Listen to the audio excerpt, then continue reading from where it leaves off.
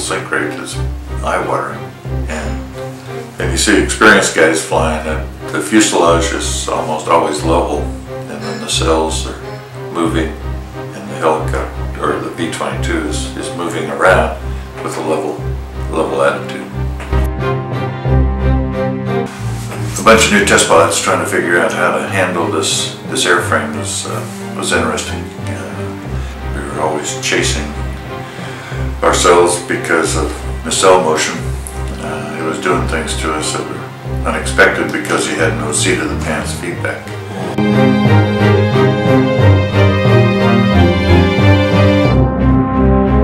And the tilt rotor, is a quantum leap over any helicopter, and they can do things that we'd never thought of. Well, the V-22 program was very interesting. I was very interested in what became the V-22 years and years before. It was called the V-22. We were interested in vectored thrust, and while I was in test pilot school, I did some projects on vectored thrust. And of course the Harrier was flying at that time, and there were Bell Helicopter and Boeing had done some work on very early models of prototypes using a tilt rotor, and there were tilted fans and various different concepts. Anyway, during the test pilot school, we did a study, purely a bunch of students and a couple instructors, of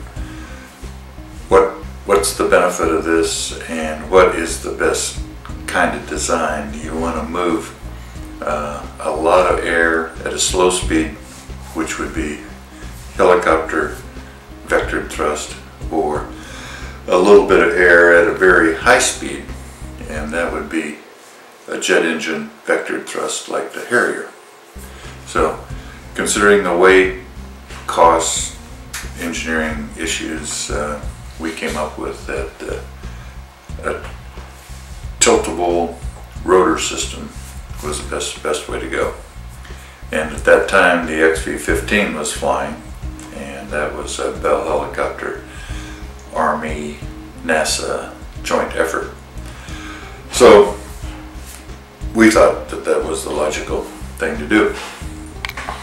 So we got in HMX, we saw the potential that maybe this was the right thing to do, because in HMX we were looking at the X part of Marine Corps helicopter work, and then we were also looking at the potential for a tilt rotor in the presidential mission, because a tilt rotor in the presidential mission would offer speed, which was really important, especially during the Cold War scenario.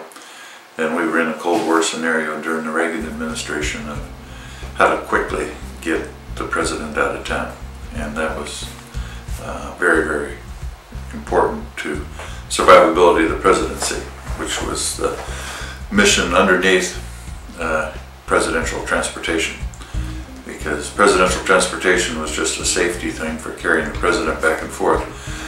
Maintaining the presidency with the escape scenarios was one of the more important things that we had to do.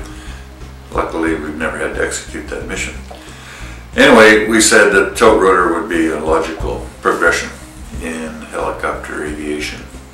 So we wrote the requirement for a tilt rotor to be in that mission, and just about that time, in the early 80s, the concept of accepting or defining what the next helicopter would be, and everybody started leaning toward the tilt rotor for its speed and range.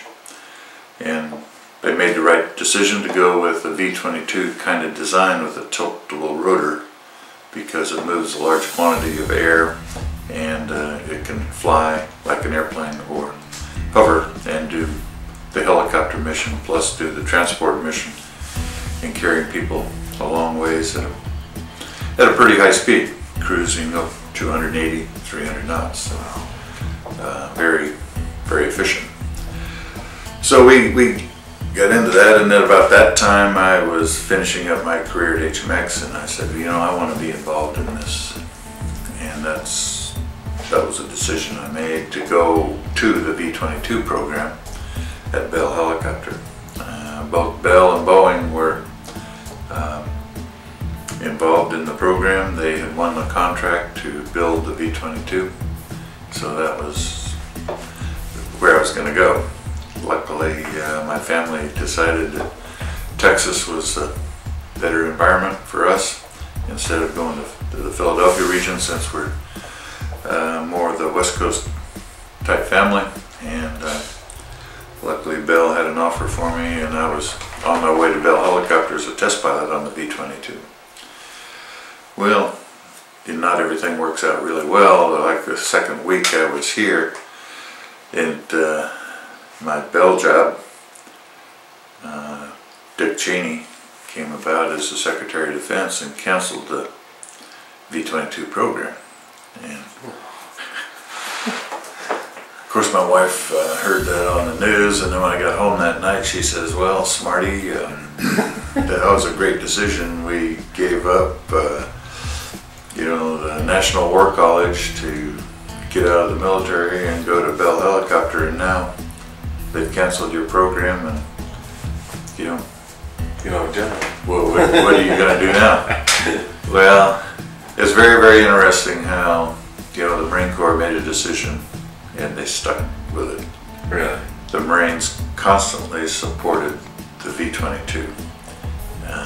Dick Cheney and a lot of people in Congress and a lot of people in the Department of Defense and a lot of technology gurus around the United States all said that the V-22 was a bad decision, too costly, too expensive, too much technical difficulty, and it was not the right vehicle.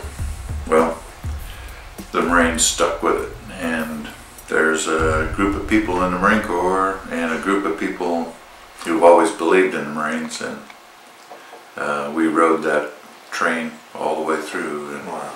It made it. But it was only through the determination of people like General P.X. Kelly, General Dake, General Blott, the people who really had the vision that this was the right airframe and this was the right conceptual design. So I was, you know, slugging away day after day, working on the V-22, and you know, we had our successes and failures, and we had a terrible contract. It was a fixed price contract for a development program. So, you know, if something didn't work, it was fixed priced, and we were on the contractually obligated to develop the program no matter what it cost. And wow. We got our money, and so we had to had to build 6 prototypes. And actually, only 5 ever flew. The 6th one never made it, and it was. Why is that? It was well, why? Because there were a lot of delays. There were part shortages, many changes that came about, and just became too prohibitively expensive. Was it built and never flown, or? It was built and never flown. Okay. And used for many other purposes, for lab tests, ground tests, lots of things. But in the research and development arena, trying to build a new product on a fixed price contract was not the way to go. Anyway, right. It's not an excuse, but that's where we were. Well, starting off on the V-22 program at Bell Helicopter was really interesting, because I was always used to being broad brushed, looking at a lot of different programs because of my luck to have the kind of job I did in the Marine Corps. But when I came to Bell Helicopter, I was really focused on one thing, and that was just V-22. Specifically, it was my first real assignment was to work in the computer simulation. We had a preliminary model of a tilt rotor in the simulator, but we didn't have a V-22 cockpit. We had a very generic kind of cockpit that was just an engineering simulator. So I got involved in that, and then I said, well, what can I do about simulators? So I went up to American Airlines and started flying with them in 767, 757 cockpits, because they were glass cockpit, like the V-22. The V-22 is going to be all glass cockpit, fly-by-wire. And was it that way originally, or did it start out with gauges? no, it's always a glass cockpit. Okay. And you know, we heard stories about the transition from round gauge cockpits to glass cockpits and the crew coordination required to make that work. And in the V-22, it's just basically two pilots. Crew chief is kind of out of the picture due to the design of the cockpit environment. He can't do much up there. He can't assist with too many actions other than maybe lowering the landing gear, but it's pretty simple stuff. We needed some help. So American Airlines was a great place to go, and they gave us a lot of help in how to work together in the glass cockpit environment, because helicopter guys in the Marine Corps and the Navy and had not flown any glass cockpits at all unless they were lucky enough to be in a test pilot program and flying glass cockpits in other airplanes. So we were well on our way then. Got some ideas about how to do that. And that was fun. And we kind of developed what we needed in the cockpit environment. A bunch of new test pilots trying to figure out how to handle this airframe was interesting. You know, a lot of the test pilots were company test pilots who had been there for years and years. And then there were a mixture of us newly retired or military test pilots. And this was a joint program, so we had current military pilots with us in the test program. And we were doing simulations and playing what-if games and trying to define what we wanted in the cockpit. And one of the biggest questions was the size of the nacelle indicator gauge, the gauge that would tell us where the nacelles were positioned, whether they were 30 degrees forward, 45 degrees forward, or all the way on the downstops in airplane mode. And this helicopter, or the tilt rotor, has the potential of moving the nacelles aft a few degrees, which is kind of a really handy thing to have for maneuvering or ground taxiing or making a very steep, slow approach. You can put the nacelles aft, almost hang on the nacelles with the nose down. It'll give you a great view of the terrain as you make your approach. But so we said, well, how big is this going to be? You know, how much real estate is it going to take up on the multifunction display? A lot of people were thinking, well, this is so important, maybe we need to have a separate gauge just totally for the nacelles. And the engineer said, no, we're not going to put another gauge in the cockpit. We're going to it's going to be on the multifunction display. And then, so debate went on for a long, long time. And flying the simulator, you don't get the tactile feedback in the simulator as you do in an airplane or a helicopter from control responses. So we didn't know. We were always chasing ourselves because of nacelle motion. It was doing things to us that were unexpected because you had no seat of the pants feedback. Well, after the first couple flights, it was unanimous to everybody that we didn't need any stinking nacelle gauge anymore anywhere. Really? Because when those nacelles move, you get such a tremendous positive feedback as to where they are and which direction you moved them, even if you move them just a degree or two. Really? Yeah, very, very positive, very responsive. Tremendous amount of thrust, and it gives you very solid feedback. So I remember you telling me that when you moved the nacelles to forward flight and pushed the throttles forward, that even from jets that you've flown, that it accelerated quicker than those. yes, Wow. yeah. If you were lightweight and you moved those nacelles forward at a high power setting, you were going along for the ride. It would really throw you back in the seat. It was very, very thrilling. And as a helicopter guy, you know, I'd flown a little bit of fixed wing and different jets with afterburner and stuff. And this was the biggest thrill I'd ever experienced, was moving those nacelles forward.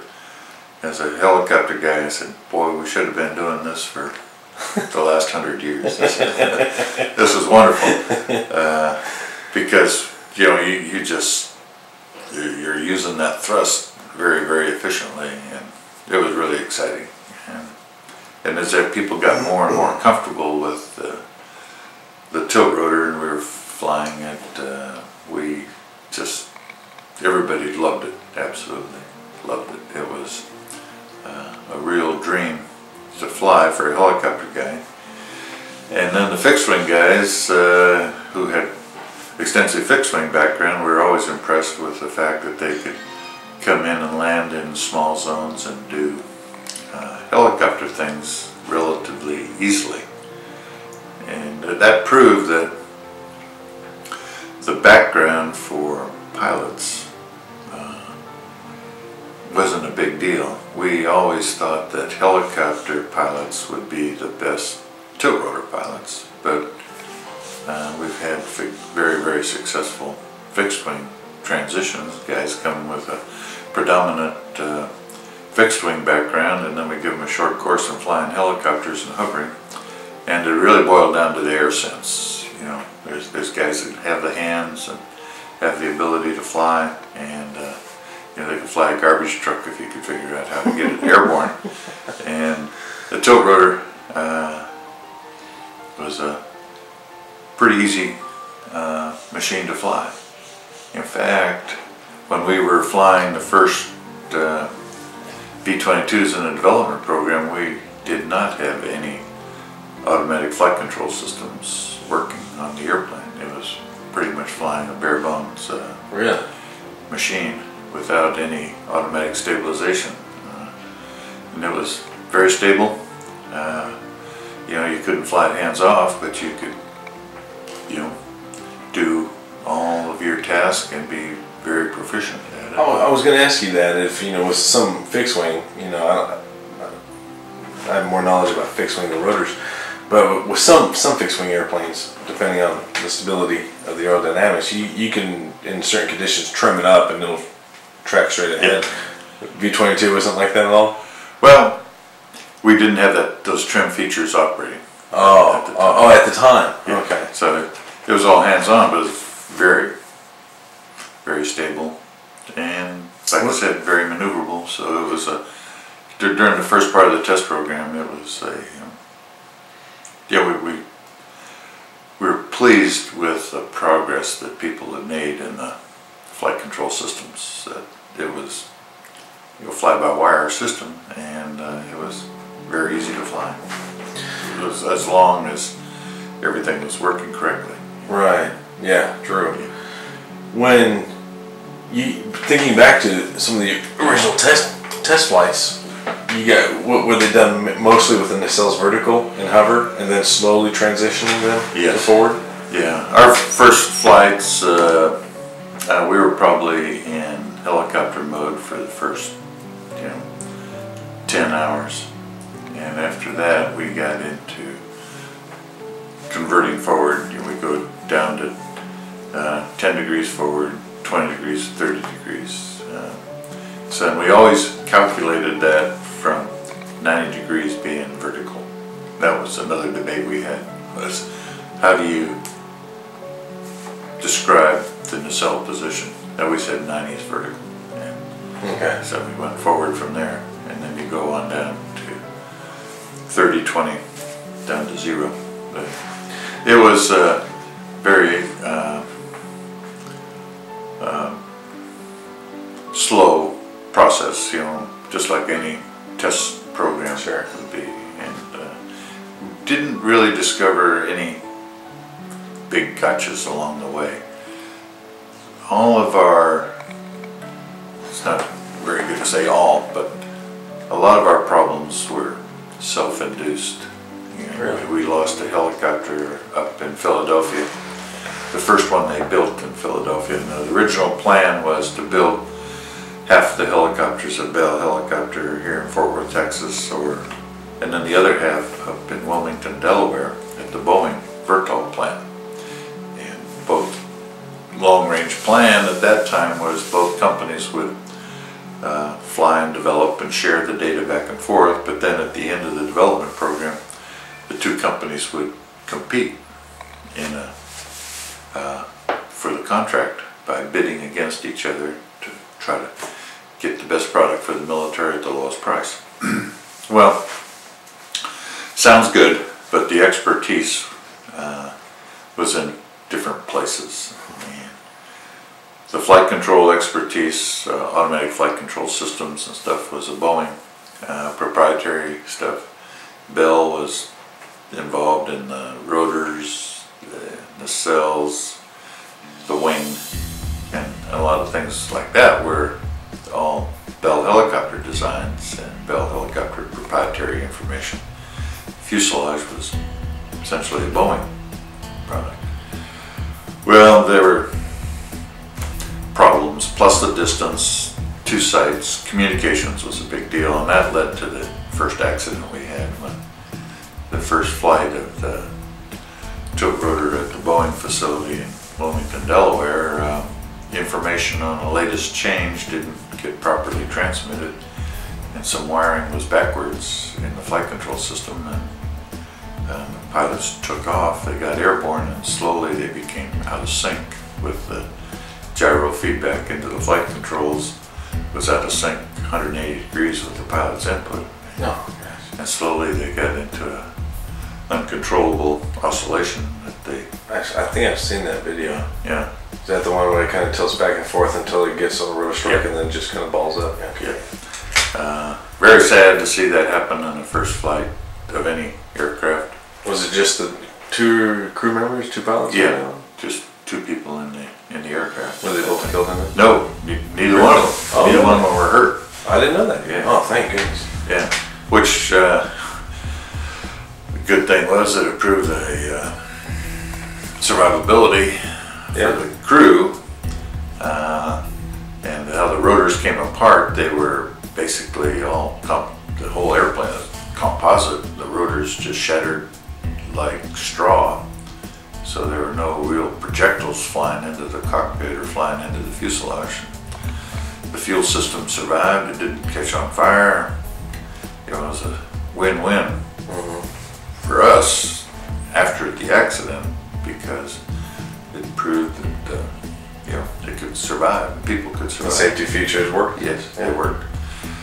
Sad to lose a helicopter for a mistake, a pure human error mistake, not an engineering design flaw whatsoever.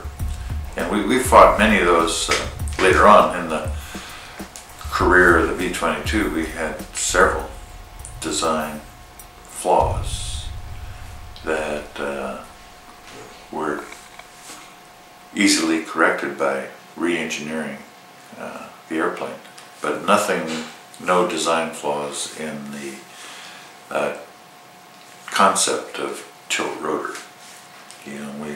We had cases where fuel and oil were puddling up because of a leak in a certain area, and that caused a fire, and eventually the fire consumed the airplane, and unfortunately they were in the landing mode in Quantico, Virginia, when the leak propagated to a point, and we were able to figure out what caused that leak and where the fluid went, and make those changes. And that was better engineering. So it caught fire while they're in landing mode? Yes. Were they airborne or on the ground? No, they were airborne, and they were coming in for a landing, and then when they converted that trapped fuel and oil, ignited, went into the engine and ignited, and they lost the airplane. And that was a terrible thing to happen, losing losing a lot of good people, good test pilots, good How many people were engineers. lost on that flight? I would say, I think 8 were total. Wow. Yeah, it was very sad to lose that many people in one accident.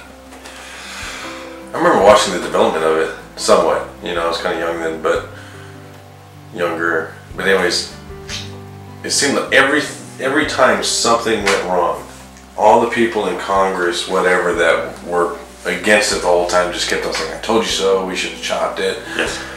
And I think it's phenomenal how, just like you said, the Marine Corps and the believers in the Marine Corps stood behind the project and saw it through to fruition, and how much of a successful project it is now. And you really have to hand it to people who have a belief and understand technical issues, technical problems, and say, that's not a design flaw with tilt rotor technology. That's an engineering problem. We didn't engineer it right. We're learning now, and we're making changes.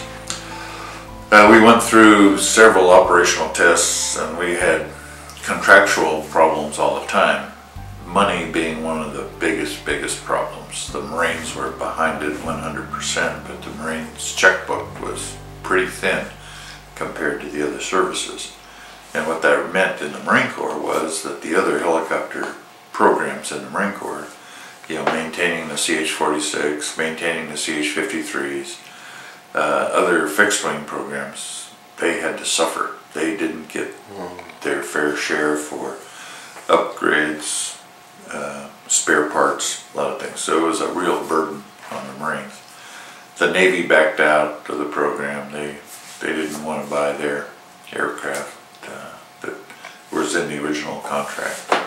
So we weren't, basically the Navy said, Marines, if you want it, you pay for it. And that's where we were. And but we continued on. And we went Was that only a Marine operated? No, the Air Force is also involved. That's right. Air Force has their own models, and they are doing very well. You never hear about them because they're special operations aircraft. So they're doing very well. And, you know, it's got to be a good design if they're using it for special ops. yeah, and God bless them. They are good guys. Yeah, they are. They have their V-22 tilt rotors, and they are well equipped. Very. They are the Air Force variants are the Cadillac of the V-22 community because they have the best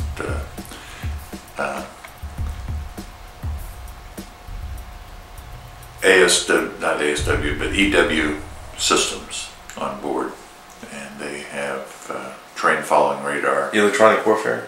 Yes, electronic warfare. And so those Air Force variants are designed to go alone and unafraid any place, and really use the tilt rotor the way it should be used. I had a good friend of mine who I was in a squadron with, and he became a high-level Navy officer, and he was like a sink pack, sink land kind of level 4-star admiral. And he said, we need the tilt rotor because we need to send one aircraft to do a mission, carry enough people, or being able to extract enough people to really do the mission without sending up 5 helicopters, 3 refuelers, 4 or 5 escort airplanes. We need to send one alone and unafraid and appropriately equipped to do the mission by himself. And that's what the V-22 is demonstrating that it can do. It can fly those long legs, it can fly nap of the earth and do that. So, but how many legs does it have? I mean, what's the average nautical mile range on it? Well, you know, they can fly 500-600 mile radius. Oh wow! And carry respectable without refueling. So. Which a lot of them now can. The V-22, the Air Force variant can do that because they carry more fuel than the Marine variant did. The Marine variant is your Chevy truck, you know. Workhorse. Or a Ford truck, whatever you prefer. But it's going to start every day and go do the mission. But the Air Force variant's a little more sophisticated, more systems, because it has a different mission. Now, you were instrumental in the development of firing the sidewinders off the Cobras, something like that. Have they ever thought about doing that with the V-22? Very good question. Problem with the V-22 is that forward-firing ordnance is incompatible with the rotor blades. Really? That come down and get in the way. Okay. And well, I wasn't sure if they ever thought about mounting them underneath or whatever. One of the biggest problems we have now is that the Marines have the V-22 that can outfly anything other than the Harriers or fixed-wing airplanes. You know, the Cobras can't support it because they can't keep up with it, right. And they can't get to the landing zone or to the zone where the V-22s are going ahead of time. If you do, then everybody knows you're coming. Sure. So if you want to maintain any sort of element of surprise, you know, it's nice to have your fire support right with you. You don't want your fire support there telling the world that you're coming. So the Cobras can't keep up. So the idea was to put a forward-firing weapon or weapons on the V-22. Several projects have started, but because of funding constraints and some technical issues with putting a gun on the nose of the V-22, they haven't progressed. The only weapon on the V-22 is a rear-firing machine gun, which is, you know, Vietnam era technology. It's just a... Is it a minigun? Yeah, 50 cal. Okay. But a lightweight. A 50 cal or 60 millimeter, but not a real effective weapon. No accuracy whatsoever. It's just a noisemaker. And you know, it makes people feel good when they see it there, but you know, you're flying away from the threat, and hopefully speed is a virtue. Yeah. You don't want to get in the landing zone and turn around and try to shoot from your tail. Anyway, the V-22 has not progressed with a offensive weapons system, and a forward-firing gun would be a little bit. It would allow you a little bit of offensive kind of weapon, but really for your own defense. You never want to fly a V-22 as an offensive attack airplane. It's always for defense, and having the gun on the nose would have been a better place for it. Now, who is going to fire it? Good question. You know, we talked about some sort of sighting system for the crew chief to fire it. But when you're in the V-22 and you're in airplane mode, those rotors are right outside the fuselage. So a side-mounted gun is not an option. A side-mounted gun may work pretty well in the helicopter mode, but then you have the big nacelles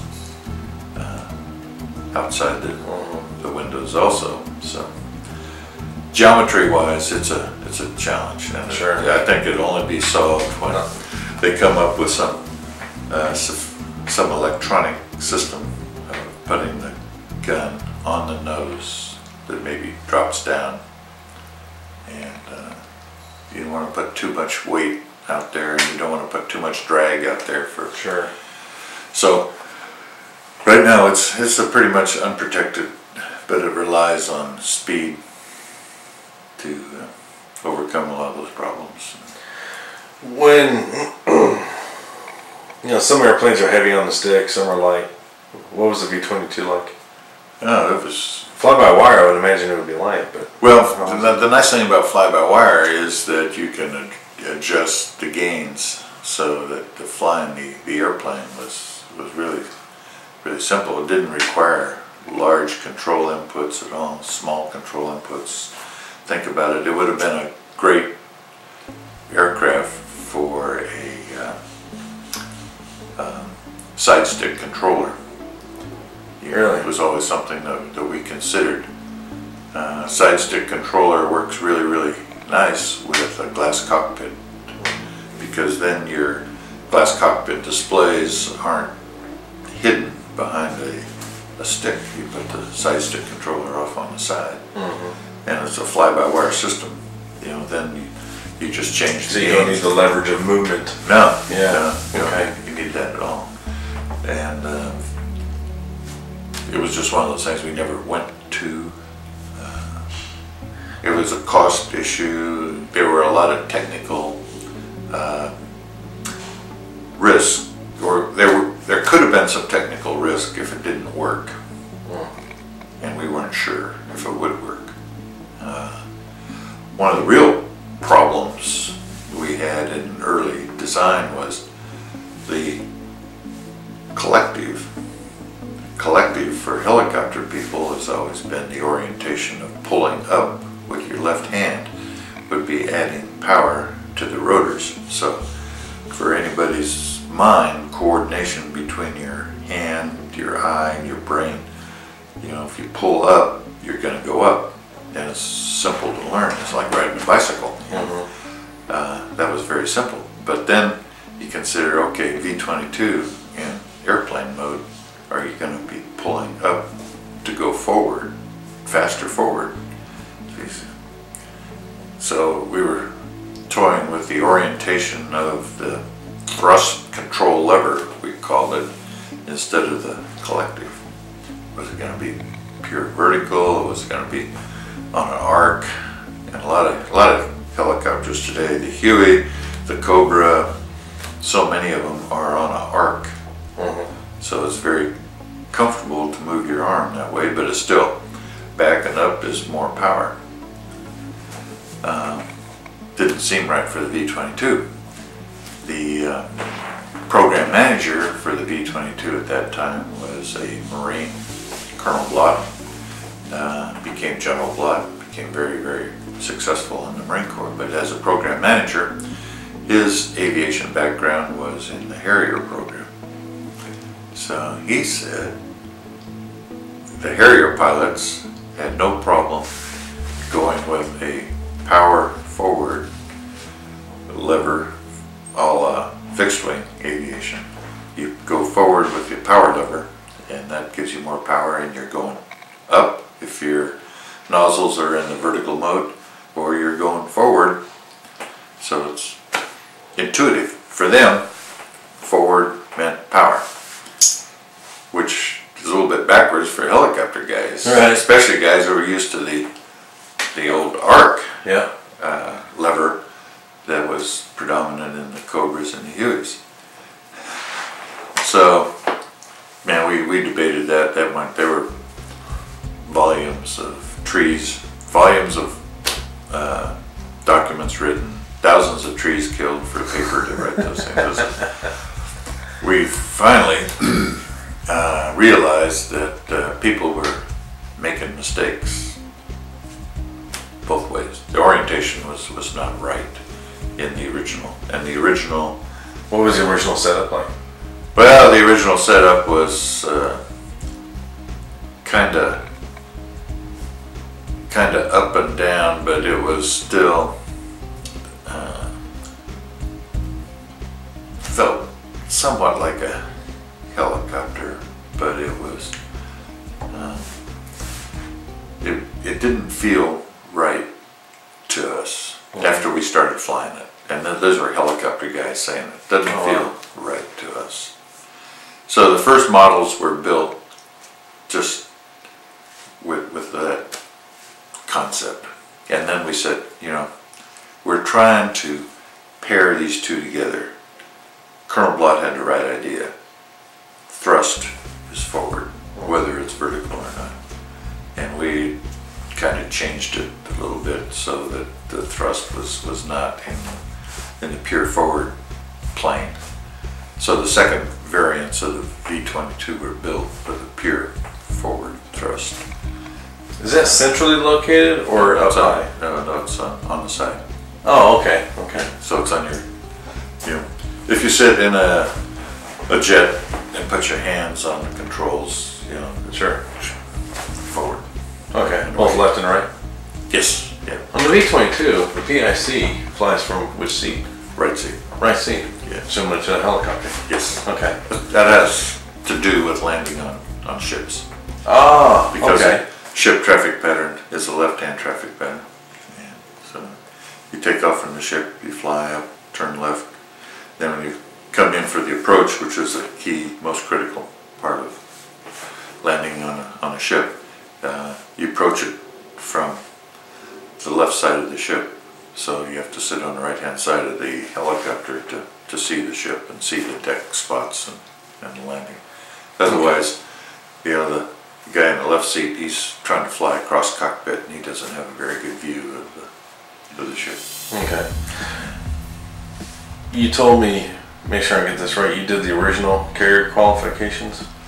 Yes, I was lucky enough to do that, and I did it with a friend of mine who was a military pilot, and he was still in the Marine Corps, and in fact, he worked for me in HMX. He was one of my pilots in HMX, and Bob Price, little Bob Price. There's a big Bob Price who's running around the Marine Corps at the same time. So little Bob Price was a test pilot school graduate, so was big Bob. But anyway, little Bob was on our V-22 program as a military officer. Now, the contractor, you know, certifies the airplane, and we did a lot of ground tests for the shipboard environment, and we said it's ready to go to the ship, but the shipboard qualifications and the shipboard demonstration is a military responsibility. So I was lucky enough to fly with him during all the ground tests, and we certified the aircraft. It was ready to go to the ship, and then I flew out to the ship with him, and he did his first 5 landings, and he was in the right seat, aircraft commander for that, and the contractor pilot, myself, I was in the left seat, just observing, making sure things went as we predicted they would, and went as we demonstrated on the ground, doing field carrier landing practices, same pattern, but just landing on the ground with shipboard markings and stuff, and using the directions from the controllers, the landing spot controllers that are on board the ship. So I flew those 5 landings with him, and he was flawless as usual, great pilot. And I climbed out of the V-22 and turned it over to the military guys, and they continued on that day. They did maybe 25 landings. Oh wow. Different pilots flying, and had a good day. It was good to see. That's a lot of flying one day. Well, yeah, it was good to see that day progress. Now, was that a standard carrier, or was that a helicopter? Helicopter carrier. Helicopter. LHA. LHA. Yeah. Light helicopter amphibious shipper. Okay. A little while ago, you were telling me about the dimensions that Yes. the Navy had as far as, now the rotor blades are only, say, if you land it next to the island, you got 6 feet of clearance? I believe it's 6 feet of clearance from Roughly? the tip of the rotor blades to the island. And that dimension, and the dimension of that's the right-hand rotor to the island, and then the dimension of the left-hand landing gear to the deck edge. Those are designed, you know, the Navy says thou shalt build a aviation vehicle, and those are dimensions you have to stick with things. So No more bigger than that. that's right. You 6 foot of clearance is not that much. No, not, but that number may not be, from my memory, may not be totally correct, but those dimensions are the ones that... Even if it's 10 feet, that's still not much. You know, when you... Those guys are pretty good pilots. Oh, of course, of course. Yeah, but that takes in nighttime weather, all kinds of things. Rolling seas. Yes. Mm-hmm. Most of the time, the guys can land within, 6-7 inches of their intended landing spots. Wow. Because there's a guy out there directing them.